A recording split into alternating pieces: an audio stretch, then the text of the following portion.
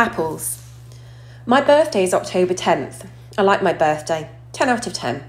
It would have been great if I'd born at exactly 10:10 in the morning or at night, but I wasn't. I was born just after midnight, but I still think my birthday is cool. I usually have a little party at home, but this year I asked Mum if I could have a big bowling party. Mum was surprised but happy. She asked me who I wanted to ask from my class, and I said everyone in my homeroom plus Summer. That's a lot of kids, Augie, said Mum. I have to invite everyone because I don't want anyone to get their feelings hurt if they found out other people are invited and they aren't, okay? Okay, Mum agreed. You even want to invite the what's the deal kid? Yeah, you can invite Julian, I answered. Jeez, Mum, you should forget about that already. I know, you're right. A couple of weeks later, I asked Mum who was coming to my party and said Jack Will, Summer, Ree Kingsley, both Maxes, and a couple of other kids said they were going to try to be there. Like who? Charlotte's mum said Charlotte had a dance recital earlier in the day, but she's going to try and come to your party if time allowed, and Tristan's mum said he might come after a soccer game. So that's it, I said. That's like 5 people. That's more than 5 people, Augie. I think a lot of people just had plans already, Mum answered. We were in the kitchen. She was cutting one of the apples we'd just gotten at the farmer's market into tinsy-wincy pieces so I could eat it.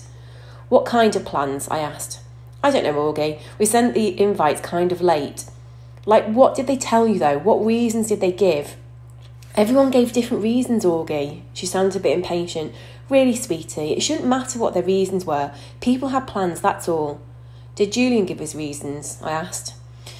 You know, she said. His mum was the only person who didn't RSVP at all. She looked at me. I guess the apple doesn't fall far from the tree.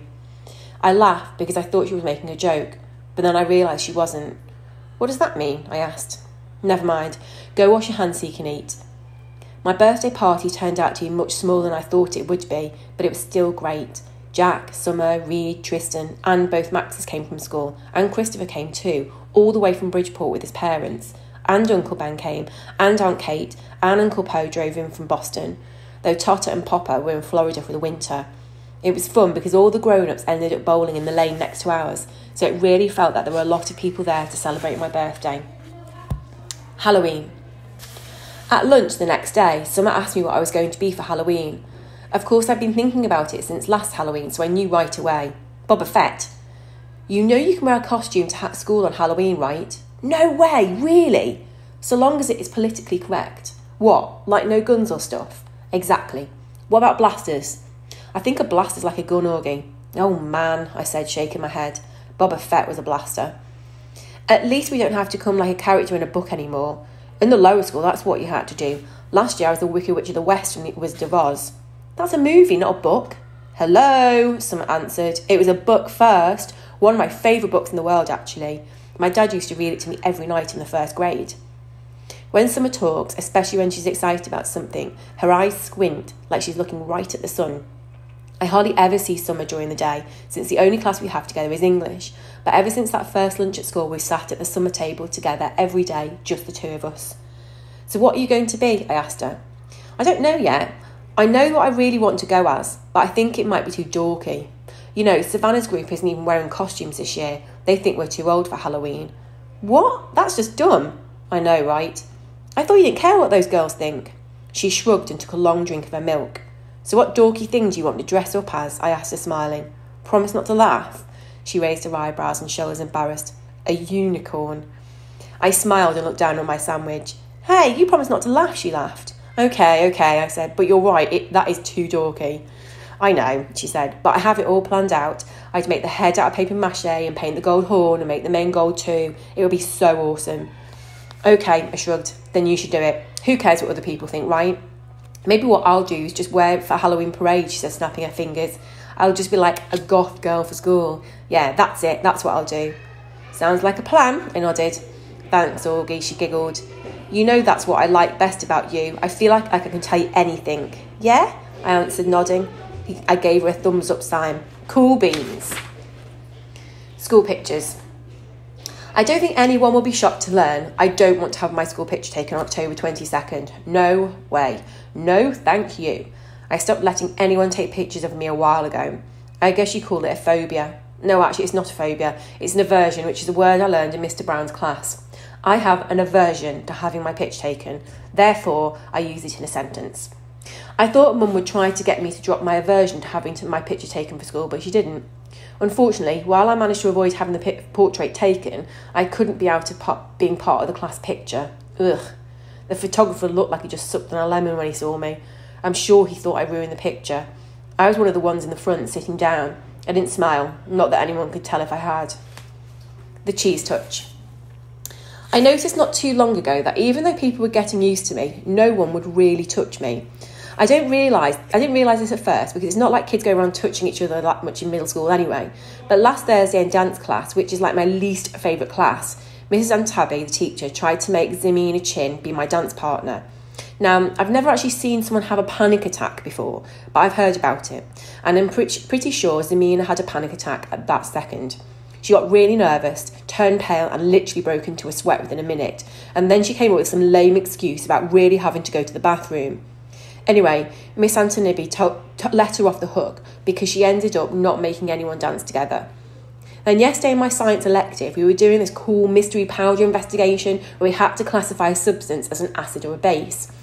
Everyone had to heat their mystery powders on a heating plate and make observations, so we were all huddled around the powders with our notebooks. Now, there are 8 kids in the elective, and 7 of them are squished together on one side of the plate, while one of them, me, had loads of room on the other side. So, of course, I noticed this, but I was hoping Miss Rubin wouldn't notice this because I didn't want her to say something. But, of course, she did notice this, and, of course, she said something. "Guys, there's plenty of room on that side. Tristan, Nino, go over there," she said. So Tristan and Nino scooted over to my side. Tristan and Nino had always been okay, nice to me. I want to go on the record as saying that. Not super nice, like they'd go out of the way to hang out with me, but okay nice, like they say hello to me and talk to me like normal. And they don't even make a face when Miss Rubin told them to come on my side, which a lot of kids do when they think I'm not looking. Anyway, everything was going fine until Tristan's mystery powder started melting. He moved his foil off the plate just as my powder began to melt too, which is why I went to move mine off the plate, and then my hand accidentally bumped his hand for a fraction of a second. Tristan jerked his hand away so fast he dropped his foil on the floor whilst knocking everyone else's foil off the heating plate. "Tristan!" yelled Mrs. Rubin. But Tristan didn't even care about the spilled powder on the floor or that he ruined the experiment. What he was most concerned about was that getting to the lab sink to wash his hands as fast as possible. That's when I knew for sure there was a thing about touching me at Beecher Prep. I think it's like the cheese touch in Die of a Wimpy Kid. The kids in that story were afraid they'd catch the cooties if they touched the old mouldy cheese on the basketball court. At Beecher Prep, I'm the old mouldy cheese. Costumes. For me, Halloween is the best holiday in the world. It even beats Christmas. I get to dress up in a costume. I get to wear a mask. I get to go around like every other kid in a mask and no one thinks I look weird. Nobody takes a second look. Nobody notices me. Nobody knows me. I wish every day could be Halloween. We could all wear masks all the time. Then we could walk around and get to know each other before we got to see what each other looked like under the masks. When I was little, I used to wear an astronaut helmet everywhere I went. To the playground, to the supermarket, to pick Via up from the school, even in the middle of summer, though it was so hot my face would sweat. I think I wore it for a couple of years, but I had to stop wearing it when I had my eye surgery. I was about 7, I think, and then we couldn't find the helmet after that. Mum looked everywhere for it. She figured that it probably ended up in Grand's attic, and she kept meaning to look for it, but then I had gotten used to not wearing it. I have pictures of me in all my Halloween costumes. My first Halloween I was a pumpkin, my second I was Tigger, my third I was Peter Pan, my dad dressed up as Captain Hook. My fourth I was Captain Hook, my dad dressed up as Peter Pan. My fifth I was an astronaut, my sixth I was Obi-Wan Kenobi, my seventh I was a clone trooper, my eighth I was Darth Vader, my ninth I was the leading Scream, the one that has fake blood oozing out over the school mask. This year I'm going as Boba Fett. Not Boba Fett the kid from Star Wars Episode 2 Attack of the Clones, but Boba Fett the man from Star Wars Episode 5 The Empire Strikes Back.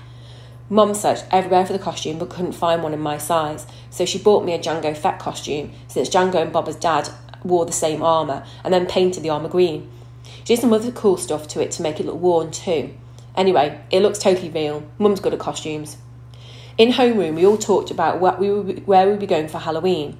Charlotte was going as Hermione from Harry Potter. Jack was going as a Wolfman. I heard that Julian was going as Jango Fett, which is a weird coincidence. I don't think he liked hearing that I was going as Boba Fett. On the morning of Halloween, Via had this big crying meltdown about something. Vi's always been so calm and cool, but this year she had a couple of these kind of fits. Dad was late for work and was like, "Via, let's go." Usually Dad is super patient about things, but not when it comes to his being late for work, and his yelling just stressed Via out even more. And she started crying louder. So Mum told Dad to take me to school and she'd deal with Via. Then Mum kissed me goodbye quickly before I even put my costume on and disappeared into Via's room. "Augie, let's go now," said Dad. "I have a meeting I can't be late for." "I haven't put my costume on yet, so put it on already. 5 minutes, I'll meet you outside." I rushed to my room and started to put on my Boba Fett costume, but all of a sudden I didn't feel like wearing it. I'm not sure why. Maybe because it had all these belts that needed to be tightened and I needed somebody to help me put it on. Or maybe it was because it still smelled like paint. All I knew was that it was a lot of work to put the costume on, and Dad was waiting and would get super impatient if I made him late. So at the last minute, I threw on the Bleeding Scream costume from last year. It was such an easy costume, just a long black robe and a big white mask. I yelled goodbye from the door on my way out, but Mum didn't even hear me. "I thought you were going as Jango Fett," said Dad when I got outside. "Boba Fett?" "Whatever," Dad said. "This is a better costume anyway." "Yeah, it's cool," I answered.